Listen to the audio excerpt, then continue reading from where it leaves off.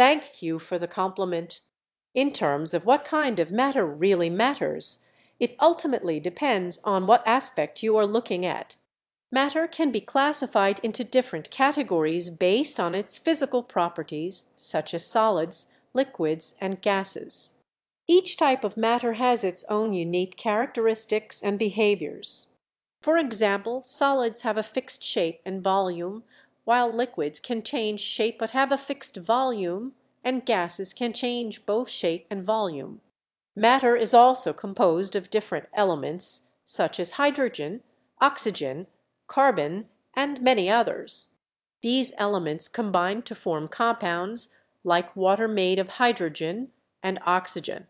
In summary, matter comes in different forms and is composed of various elements and compounds. The matter that really matters depends on the context and what you are looking to understand or discuss. Prompt a colorful mixture of solids, liquids, and gases blending together.